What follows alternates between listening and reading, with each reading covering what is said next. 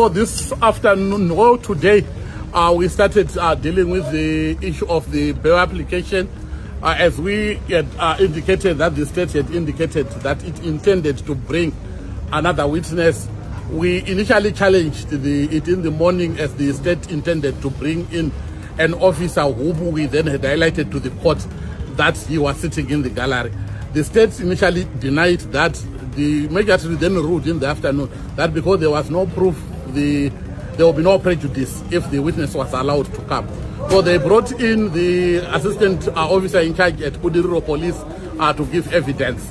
And one of the issues we were then able to establish basically was that he indeed has been following proceedings and was sitting in the gallery. We hope the court will also take cognizance of it as and when the decision is made. As it is now, we have all finalized giving, or rather the state has finalized with the two witnesses it intended to call in support as to why bail should not be granted. We have now started addressing the court on the bail application itself. The state has addressed the court on what compelling reasons they have in opposing bail, and basically they have three reasons. One of being that the offense is serious, the other being that they fear interference with witnesses, and I think the third, they are alleging that it is a serious offense.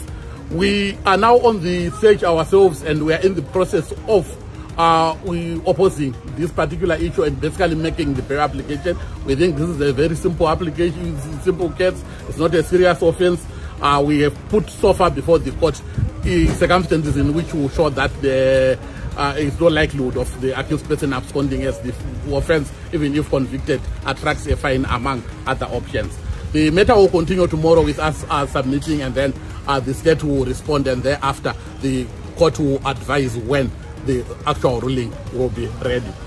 An issue which we have just discussed with the state, which we haven't yet raised with the court, is a statement which we have seen which has come from the police, where they are speaking about proceedings currently before courts and the issue in connection with the assault and arrest of our counsel, Mr. Kudzai Kadzere.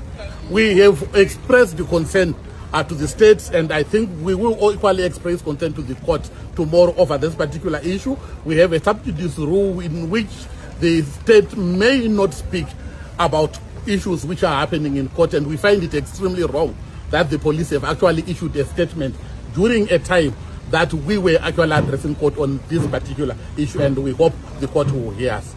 Thank you, ladies and gentlemen. We understand.